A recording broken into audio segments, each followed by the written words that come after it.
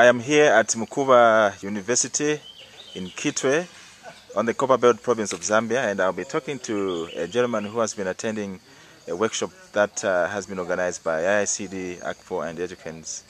Sir, can you tell me your name and where you're coming from? My name is Tobby Gondwe. I'm coming from Zambia College of Distance Education, where I am the project coordinator. Okay, Toby, how relevant is this workshop to you as a project coordinator for ZACODE? The workshop is very relevant in the sense that it helps us to make ourselves visible to the world in terms of what we are doing.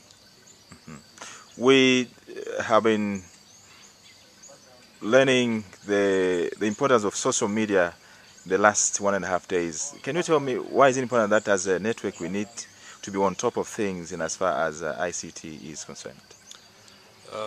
It is very important in the sense that there is what is called communication to the people that are supposed to know what we are doing. We are supposed to sell ourselves to everyone, regardless of who they are, so that they know exactly what is it that we are doing and why are we doing it and what we intend to achieve. And so this social kind of networking is very, very important. And at the same time, it's also very important that we keep ourselves abreast as groups, as partners in this, by informing ourselves through the network of what is going on everywhere, wherever we are.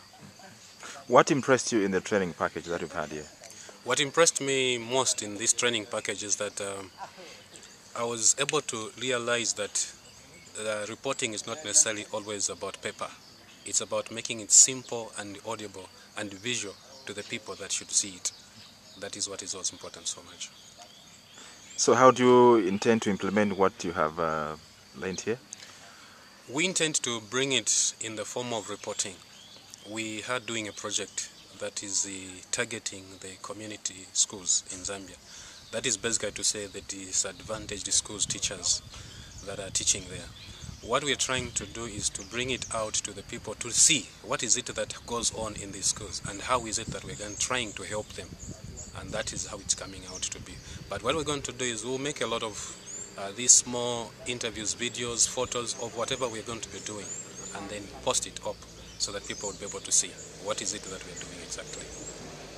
Thank you so much, Toby. It's been a pleasure talking to you. Thank you very much.